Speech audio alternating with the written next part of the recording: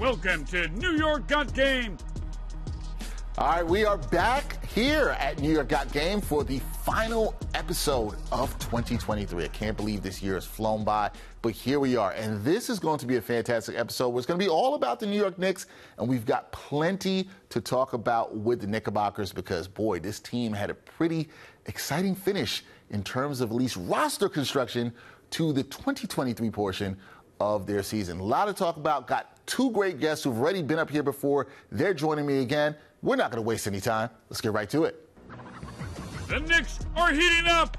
The New York Knicks have wrapped up the 2023 portion of their schedule, and the team is one that plays hard and looks like a playoff team right now in the middle of the Eastern Conference. However, as the calendar shifts to 2024, can the Knicks go further than they did in 2023, especially after they made a trade to end the 2023 portion of their season? Will we see new Knicks in the new year? Well, before this season, here on New York Got Game, I had the pleasure of previewing the Knickerbocker season with my guys, Jonathan Macri of Knicks Film School and CP the Fanchise of Knicks Fan TV. Both are back in the studio, and they join me now. What's going on, guys? How you doing? Oh, you know, just another Saturday afternoon. Just another afternoon, just another way to end the year talking about the Knicks. And listen, if you haven't seen it now, there's a clip that went viral with these guys in studio. We were about to tape this episode when news came down that the Knicks traded for OG Anunoby. We had a quick reaction video to that, guys, but I kind of want to dive a little bit deeper if we're going to look at the Knicks and look back at 2023. Now we got to talk about this trade because this is probably the biggest Knicks news of the year. I'm going to start with you guys in this because there's a lot of reaction to this trade that we're seeing from fans. We're seeing it on social media. One of the things that I've been seeing is, well, the Knicks went and got a guy in OG Anunoby that isn't really an impact guy. You know, really isn't a needle mover, a deal breaker, you want to say, in this situation. What do you guys make of that statement and reaction to fans who feel that way? And was this a good trade for the Knicks to close out the year of 2023? I'll start with you, J-Man. I think guys can make impacts in different ways, and it's impossible to, for me at least, divorce context from discussing an impact of a player. The Knicks are built around Jalen Brunson and Julius Randle, two players who are not strong defensively. They both have their issues on that end of the floor. And so in order to make that work, you were always going to need some sort of a versatile defensive piece that could tie that all together. They got that here, and in terms of OG Anunoby's defense, I mean, he made an all-defense team last season. Probably is on pace to make another one this year. And even in the 3 years before that, he got votes for all defense. So on that end of the floor, when you factor in the versatility, the different players you could guard, I think you love that. And on the offensive end, it's really, OG's kind of the player that they've wanted R.J. Barrett to be throughout R.J.'s career in New York, in that he can give you some on-ball creation. If you throw him the ball late in the clock situation, he can make something happen. But more importantly than that, he has been a dependable three-point shooter for some time now. I could envision Randle kickouts, Brunson kickouts to OG Anunoby.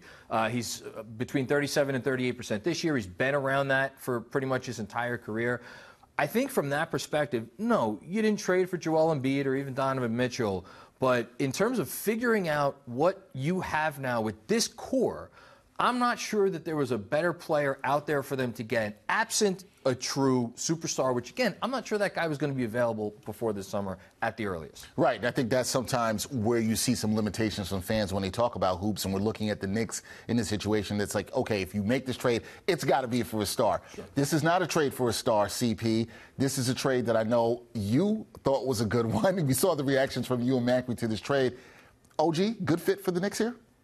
And you hit it right on the head. Fit. We have to think about fit. And one of the things we have to change is I think we have to change our mindset in terms of landing that big fish. Who's that guy? That savior's not going to come here. Joel Embiid's not going to come here. Giannis isn't going to come here. LeBron James is in Los Angeles. You know, Kevin Durant is in Phoenix. Yeah. There's no guy that's going to come here and just completely change the Knicks' fortunes. And so what they have to do is, I think we as fans have to reprogram the way we look into building this team. Take a look at the Boston Celtics, right? They've had Tatum and Brown for how many years now? 6 years plus? And take a look at the supporting cast that's been around them. They've had Kyrie Irving, They've had Kemba Walker. They've had Al Horford twice. Now they bring in Porzingis. They bring in Drew Holiday. And all the while, they're competing. They're hovering near the top of the East and in championship contention, but they're still never satisfied, and they're still tinkering with the roster. So I say that to say we shouldn't necessarily look for that home run swing anymore and look for the singles, the doubles, the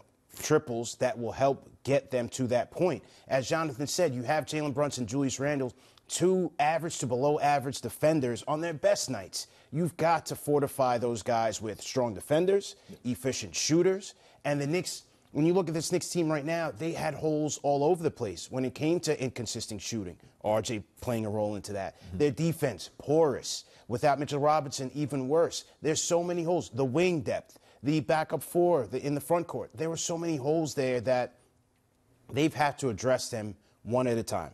Peel it back, address it one at a time, and find better fits as you move forward. Yeah, fit matters, guys, right? Fit matters a lot in this situation. I think that's why you guys had the reaction you did to this. When you look at, you brought up the Boston Celtics. Yeah. When you look at that team, a smaller move that they made a couple of years ago, I was talking with you guys about this off air. Derek White, that's a move that was not a home run move, to use your term here, CP. Singles and doubles and gets it done. Last thing on OG before we move on and look back at 2023, when you look at this deal for them getting OG, does this make you think about what this team can do next? And we'll talk about trades and stuff, but I think that has to be exciting for the Knicks fan when they're looking at the shaping of this roster. But it's what are the possibilities that it can do next with this team and this roster? Does that excite the both of you? It excites me. I mean, one of the most common questions I feel like I've gotten over the last year, really since Brunson came, and I bet you get a lot of this too, is, well, why can't we be our version of the 2004 Pistons, which is the team that people traditionally point to as the one where, no, they didn't have a top 10 player, although Billups, finished top 10 in MVP a few times. Not a traditional fit. And look, I love Jalen Brunson more than anyone. Is he a true, top 10 guy in the traditional mold? No. Can he be the best player on a championship team? I think maybe. And I think now, with this trade, we may start to get that answer, because to me, the Pistons, our version of the Pistons thing, was never going to happen with the roster as it was constituted. You needed to still tinker if you wanted to try to see, look, Brunson, Randle, plus something else. Can it get there? I think this is one move. That said, and I know we're going to talk about it, still probably requires one more significant move. And, hey, they have all their first-round picks to do that move. I'm glad you brought that up there. That's where I'm going to go, CP, because that may be the most underrated part of this trade when you look at it. And we talked about this, which is that the Knicks only gave up a second-round pick here, and they still have a lot of flexibility. As a Knicks fan, does that excite you, knowing that that flexibility still exists going forward? Absolutely, and that's why I want to caution Knicks fans, because other reactions that you're seeing out there is that, well, they pulled RJ and Quick back in a potential Donovan Mitchell move, and now they do that for a quote-unquote lesser player in OG Anunoby. But if you look at the parameters of the deal, I mean, Danny Ainge supposedly wanted multiple first-round picks, 3 firsts plus 2 swaps maybe. So it was a much larger deal, and maybe even an OB Toppin on top of that. So it was a much larger deal in terms of what was out there with the Donovan Mitchell trade. But now you have all your first-round picks still. You still have your Fournier contract that you can, dangle in front of a team. And you still have, hey, maybe a team is interested in a Quentin Grimes. Maybe a team may be interested in a Dante DiVincenzo in the next offseason. You still have some depth pieces plus draft capital that you can potentially make. Maybe it's a draft day move to Cleveland for a Donovan Mitchell, right? So, and that's why I say with this OG Anunoby trade, you can't look at it as, is this the trade that's going to take us to the top? You have to look at it as, is it fitting our needs? Yes. Is it checking that box there? And does it allow us flexibility to go get somebody else who can, again, move the ball forward a little bit more? And I think this does. All right, I think that it does. All right, so this is where the Knicks are. They end 2023 with a trade that had a reaction, different reaction. These guys had a happy reaction. Some fans not so happy, but we'll see. But I want to talk to you guys. I want to go back and look at the Knicks this season, right? Because before New Year's Day, they played 32 games. And I want to ask both of you, what do you make about how the Knicks, and it's obviously different now with this trade, but how they performed during the 2023 portion of their schedule? CP, what did you make of what you've seen of the Knicks up to this point before the trade for OG Anunoby? Yeah, I would say compared to last year, if you look at the record, it's pretty comparable. They're about the same where they were last year through 30 games. Their all-stars are playing like all-stars. You know, I put Brunson in that category. I speak it to existence because he is one, and Julius Randle has been playing outstanding basketball. So those two guys have been your constants. The schedule hasn't been pleasant for them. They've played one of the most road-heavy schedules, a tough schedule when you think about the teams over 500 that they played. They're still 6-13 against teams over 500. So that part has been disappointing. The defense hasn't been there. Even worse with the loss of Mitchell Robinson, the shooting up and down. You were looking for improvements from, we talked about R.J. Barrett before the trade. Came out the gates hot, shooting 43% from three, 21 points per game. October, he was great, playmaking very well. And then this month, after the migraine, it was brutal. I mean, he was shooting 23% from three. Looked like he was forcing some shots there. So, again, it just made the roster look a little bit off, especially with the guard rotation, Quickly's playing time becoming an issue. And so they've been able to tread water through the end of this year. But it was hard to see how much more they could improve, especially with the injury to Mitchell Robinson going into the second half without a trade like this. J-Mac, what do you make of what you saw from the Knicks in the 2023 portion of their schedule? CP just nailed it. It's impossible to talk about the Knicks and where they are at the end of 2023 without mentioning the Mitch injury. When Mitch went down, they still had, it may have been fallen to 11th, but for all intents and purposes, a top 10 defense. Their offense, especially since the first 6 games when they couldn't get out of their own way, has been a top 10 offense throughout the entire season. It's right around there now. So when I look at what they've done thus far, I have to break it into 2 different segments. There's the segment where they had Mitchell Robinson, which is they were the team that we thought they were going to be. They were the team, for the most part, that we hoped that they would be, even with the losses to better teams. And then there's the game since. Now, in the game since, their defensive rating ranking has fallen to nearly the bottom of the league in these last 10 games or so. But I think the fact that they have still managed to be a 500 team in that stretch tells you, okay, there's something to this team. They could still hold it together. They've gotten some quality wins during that stretch of time. But you also, I think, learned with this OG Anunoby trade happening today that they did not feel that this was going to be sustainable for much longer, which is why they went out and made this deal now. Yep, and that's exactly why that happened. And sometimes you got to make moves. Speaking of making moves, CP, I wanted to ask you about this because anytime it comes to talk about Knicks basketball, there's always talks about trades. Now, we just had one. I get that that's happened. Everybody looks to improve the roster that way. However, there can be internal improvement. That can happen. So I got to ask you, which players that are still on the roster need to step their game up? Because I know before, if I was going to ask you this, there might have been some players that are no longer on the roster. Yeah. But which players, when you look at this team now, need to step their game up? Well, at this moment, I'm looking at the 2 young players that you have active on the roster, and that's Quentin Grimes and that's Miles McBride. With the departure of R.J. Barrett and Emmanuel Quickly, those 2 guys now step up in this Knicks rotation. Their defense will be much needed. Can Quentin Grimes, can he show a little bit more? We've still been looking for Grimes to show a little bit more other than just a 3-and-D floor. Is he going to provide some more playmaking? Because without Emmanuel Quickly with his second unit now, that second unit is going to need a guy that's going to get other guys in their spots and get involved. So it's going to be very important for both Quentin Grimes and Miles McBride to help generate that offensive flow that Emmanuel Quickly was responsible for that second unit. That's going to be a big loss, make no mistake. No mistake about that. IQ brought a lot there, and it'll be very interesting to bring up McBride to see what he can do with this opportunity that he may have now. Now, when you look at what this team, J-Mac, has done in the first couple of months of this season, what player would you say is the team MVP right now? Who's the unquestioned? You give me this like, come on, Dex, you know the answer. Who's the MVP of the Knicks thus far at this point in the season? Listen, man, I'll take a softball if you throw it up to me. It's Jalen Brunson. And look, that is with all due respect to Julius Randle. And you know what? Look, I kind of maybe am not putting as much on his inclusion in the deal, but Emmanuel Quickly too. Not the team MVP, that level, but Quickly, has saved their bacon in so many games coming in and giving them the spark that they need. So with all due respect to those players, Jalen Brunson is the head of the snake, and they go as he goes. And I think you saw that in the Orlando game where they were able to throw a lot of length at him. They were able to do some different things to bother his usual game. And you saw how much the Knicks offense struggled without Brunson being Brunson. On the whole, though, putting that game aside, he is, in top 25 or 30% in terms of efficiency at his position amongst point guards in the league. I think there have been some not so great moments on defense, but on the whole, I think there's been some good moments on defense, at least compared to last year. He's assisting the ball more. I think he's passing better than ever. And he just provides the leadership that, we wanted for 20 years here as Knicks fans, where I think you, and I don't know if you agree with me on this, CP, but you feel confident that they are not going to get mired in some sort of losing streak without Mitchell Robinson or against a tough schedule. Because what can Brunson do? He could step in and score 50 points against the Phoenix Suns, if you need him to. And that's just one example.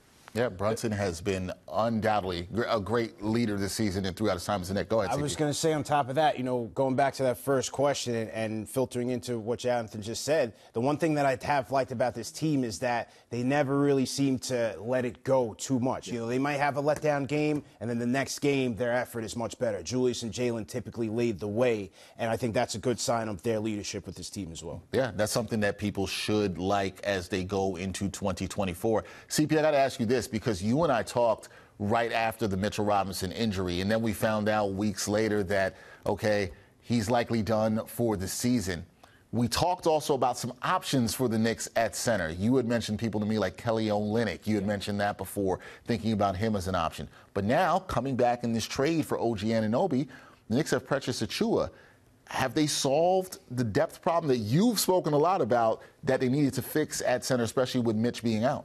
I think it's likely that they've done the best they could for now in acquiring Achiuwa. You need a depth, right? Hartenstein is still going to keep that role. He's gelled perfectly with his team over the last year and a half that he's been with them, but you need a depth. I love Taj Gibson, but you're putting a lot of responsibility on him to man a backup center role, and you just never know. Suppose Hartenstein goes down, then you're marching forever. It's completely out the window. You're cooked. So I like the Achiuwa pickup for that depth move. I did like Olynyk as a potential trade piece because overall I am concerned about the Mitchell Robinson injury because this is another year that you're going to be without your big-time defensive anchor. Now he's only going to have logged 21 games this year, and so his durability is certainly a concern. Isaiah Hartenstein will be a free agent going into the offseason, and so depending on how he plays for the rest of the season, could he have earned himself a raise where the Knicks may choose to not sign him? So I think they need to address the center position, whether it's, is Achiuwa part of that solution? Is there a draft pick on the horizon? We'll see what happens with Jericho Sims.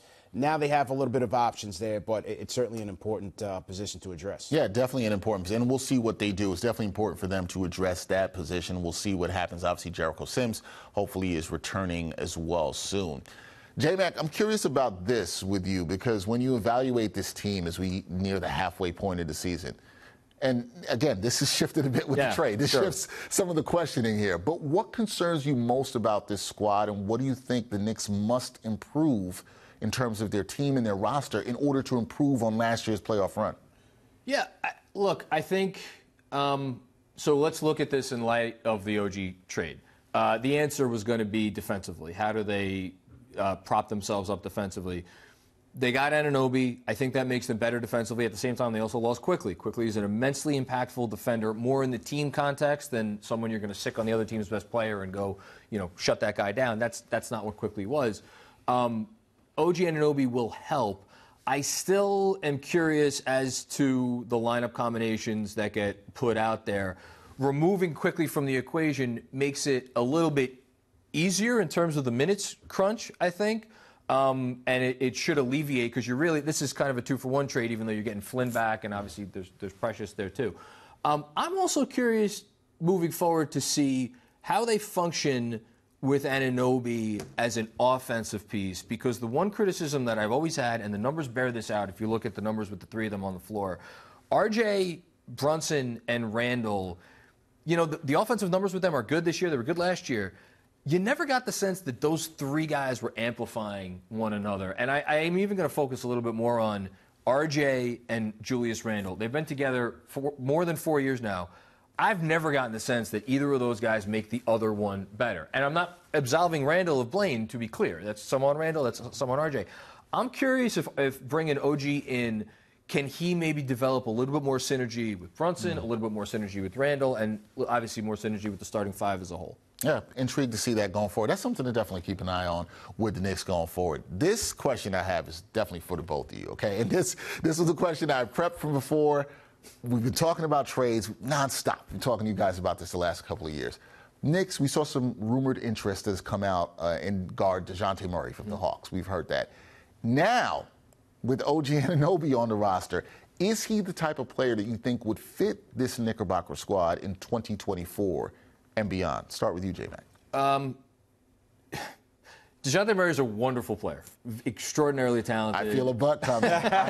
It seems like a butt might be coming here. I'm going to steal from a frequent podcast guest of mine, Fred Katz of The Athletic, who is fond of saying every move the Knicks make from here on in, the first question should be, how does that player fit with Jalen Brunson? And I think Jalen Brunson is good enough to warrant that being the discussion. So if that's the discussion point, well, then you look at DeJounte Murray. He is great for what he is. He is a good defensive guard for his size. Very good defensive guard for his size. But he is still a point guard. He's a slight player. He can still, in a one-on-one situation, get taken off the dribble and get bullied into the post by a bigger guy. And you just made this trade for OG Anunoby as the Knicks. It is very clear that you are at the point in your development where any moves you're making, you are making them in furtherance of trying to win a championship. Even if there are moves to be made, that has to be your mindset. So I'm not sure why you would go out and get a player who you have questions about whether him and Brunson could stay on the floor together in playoff series against the Celtics and against the Milwaukee Bucks. Not saying that they can't go, offense at that shooting guard position if they make another trade, but have it be an elite offensive player, right? And go all in on offense. We all know who I'm talking about. He plays in Cleveland right now.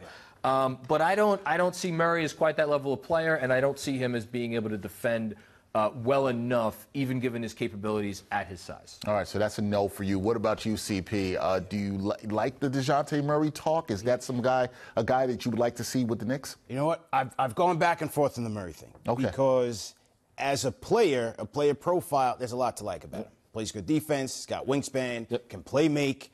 Bring some much-needed athleticism to this Knicks team. A guy that can go out there and get buckets, right? So the fit defensively with Brunson might be questionable, but also offensively, he can give them a third option that, you can give it to. If a team takes those guys away in the playoffs, you give it to a guy like a DeJounte Murray, and maybe he can go out there and get a bucket for you. But there are question marks. And number one, the Hawks' urgency to trade him. How much better has he made that Hawks team? I think you can also question how well does he play off of other stars. They brought him in to play off of Trae Young, and it hasn't been successful. They're already ready to trade him. There was talks that internally with the Hawks management, there wasn't a 100% buy-in on bringing him in. If you look at DeJounte Murray, the all-star version of him, 21 points, 9 rebounds, 2 steals with San Antonio, it was with him as the guy, dominating the ball and playmaking from there. So if you bring him in with a Jalen Brunson, his catch-and-shoot numbers aren't great. Is it a situation where he's got to lead that second unit more as the guy? It's kind of like he's getting the opportunity to do so with the Hawks. So the fit offensively is a little bit tricky. And like Jonathan said, if you're going to go there, I think they go more offense. I think they complete the CAA reunion. Remember, OG just switched over. When OG switched over, it raised eyebrows. They're going to keep it pushing. No clutch, CAA, Donovan Mitchell in the offseason. Oh, man, we are getting into the agencies. I think they bring Spider home, man. All right, there we go. Yeah. Well, this sets up nicely. You just heard CP talk about that. We are officially in trade season, guys, and for the fans out there, we're officially in trade season. We just saw this trade go down for the Knicks getting OG Anunoby. This is the time, guys, when I think we start to look at the NBA contenders and pretenders. The question I had initially thought about for this situation to ask you guys was, do the Knicks need to shake up their roster at the trade deadline, going to get a big star or a smaller addition? I think OG Anunoby fits into that smaller addition. No shade to OG on that there. This is where we're going to have some fun. What is a player of the next moves? Both you guys have mentioned Donovan Mitchell. Is he that guy for you that would be the fit for the Knicks to make a move, whether it's at the deadline now, in the summer, I don't know when? Is that the next kind of move that the Knicks need to make when you look at them in terms of trades? For me, first of all, I don't think Donovan Mitchell's getting traded before the deadline. I think, especially, give Cleveland a lot of credit. I mean, you want to talk about they've sustained, injuries to their Garland and Mobley, and now Mitchell's been out for a little while, but although he just came back.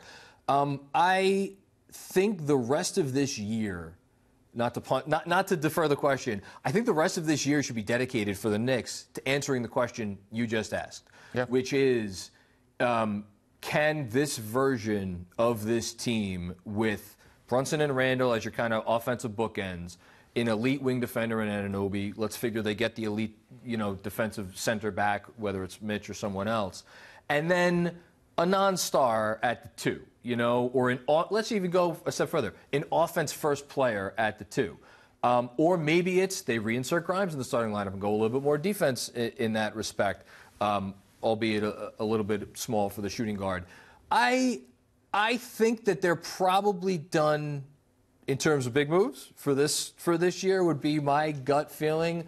And I think what they do for the rest of the season will inform how they approach this summer and how aggressive they feel they need to be when it comes to making a move this summer. Now, you guys know this very well with what you do. Some of the fan base is not going to be happy about this. We saw this with OG Anunoby. Oh, it's not a big enough name. There's people who want to go star hunting. CP, in your eyes, do the Knicks have to go star hunting, or should they play it the way J-Mac is talking about and be a little bit patient and see what they have with this current roster?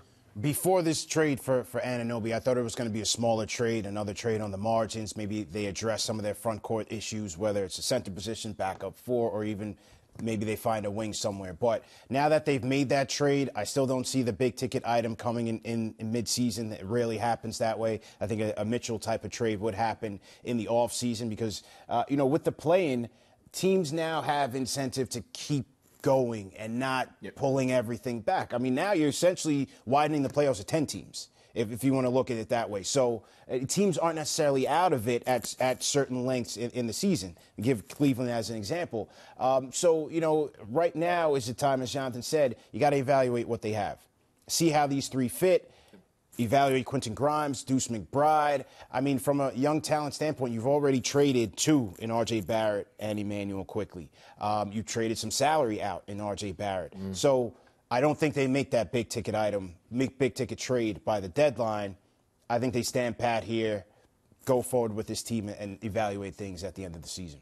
Look, I like that. I think it's a good move. I think patience is good. Taking time to evaluate things is good. We don't always have to rush to get to that next level as though, some of these fans are impatient. They want to get there. Everybody wants tomorrow yesterday. Knicks fans? We know that. Yeah. Never heard of that before. All right, last thing, guys, because I appreciate your time and rocking with me as we do this before the new year. But speaking of the new year, when you look at the Knicks and you look at them going into 2024, especially after this OG trade, do you think the Knicks team that we're going to see in 2024 is much improved to the version of the team that we saw in 2023? Because it's literally going to have a different look. We're literally going to have a different look here. So what do you guys think when you put your prediction hats on? Is this going to be an improved Knicks team, or are we going to pretty much see the same thing? I think this trade makes the Knicks better. I think there are arguments for both sides. I think losing quickly, I truly do not want to poo-poo that loss because Quickly is so impactful in ways that do not jump off the stat sheet. And there's a reason that Knicks fans have fallen in love with him, really from the day he first stepped foot on the court and showed this flair for the game that we really haven't seen here in a long time. That they're going to miss that, and they're going to have to figure out how to replace that, specifically coming off their bench. All that being said, this makes them a more complete team, and I think it makes them a team with a higher ceiling. And the nice thing about their roster is the minutes crunch that we've been talking about, and it's not just Quickly, by the way. DiVincenzo hasn't been getting enough minutes. I mean, this guy's been shooting 50% from 3 for a month and a half, and he sees like 21, 22 minutes a game. Quentin Grimes, you just brought up a few times. He saw 11 minutes the other night. I know he hasn't had a great season, but he deserves more than that. Those guys are now going to be able to step into slightly bigger roles with Anunoby here. And then the last part to answer your question, because what is the next step? The next step is to become a contender. I don't think they're a contender now, but I think now this move opens the door for them to make the one more move to get into contender status. I say they do it this summer. I think they complete whatever it is, whether it's Mitchell or someone else, I think they complete the deal. And to that point, the hardest jump in the NBA in terms of roster building and roster construction is going from playoff team to contender. That is a very hard jump. Not saying, CP, that they are going to be contender status in 2024 as we go through the rest of the season, but do you agree with J-Mac that they are going to be a better team the way the roster is constructed as the new year starts? In the future, yes. I think there could be some growing pains after this trade, getting Anunoby acclimated. Yes, he's a guy that plays a lot of off ball and can slide in. Defensively, he'll do his job. From a corner three standpoint, he and DiVincenzo will certainly be great for them. But the quickly hole is going to, I think that's going to hurt the team. As an igniter off the bench, as a playmaker, as a reliable scorer, as that guy that tries to get them back into games late in that third, early fourth quarter. How do they bridge that Brunson, Randall, their impact? How do they bridge that to get back to them in crunch time? Who's going to be that guy that really takes over there? Deuce McBride, he's a good defensive player, can spot up here and there, but not a guy that's going to break you down and generate much offense there. So will Malachi Flynn, have a role with this team? So Tibbs is going to have his hands full kind of addressing that and massaging this rotation to make sure that things can continue to flow. They do have the benefit of having a home-heavy schedule in January, so we'll see how well that helps them. But I think there could be a little bit of growing pains in the onset. All right, could be some growing pains. Change always happens. That happens sometimes in New Year. But New Year, new Knicks roster. A lot of new content for you guys to talk about on your platforms. New topics to discuss. New topics to discuss. Always good in the new year. I want to wish a happy new year to you both. I appreciate you guys coming and rocking with me here. It was so much fun, and we had the great moment that we'll never forget where we were when the OG Anunoby trade went down. We were right here on set. That is Jonathan Macri of Knicks Film School. Check him out. Also, my guy, CP the Fanchise from Knicks Fan TV. Hit the like button, the subscribe button for both of these guys. Love their work. Support them. And we wish everybody a Happy New Year. As I said, Happy New Year to you both. And we'll see what the Knicks do in 2024. Happy New Year, guys. Happy New Year. New York Got Game is on fire. All right, that does it for this episode of New York Got Game. As always, special thanks to my guests, CP the Fanchise and Jonathan Macri. Those guys did a tremendous job with us to break everything down. Always got to thank the people that make this show possible. My director, Brianna Mutsi-Nashiaka, my producer, Lee Insler, and my editor, Antonio Oliveros Nicole. Fantastic job. I want to thank everybody who made this show possible to get underway, get started in 2023. We are going to have bigger and better things coming in 2024 on New York Got Game. Until next time, peace to everybody, Happy New Year and blessings, and we'll be back with you for the next episode of New York Got Game. And thanks for watching New York Got Game. Boom shakalaka.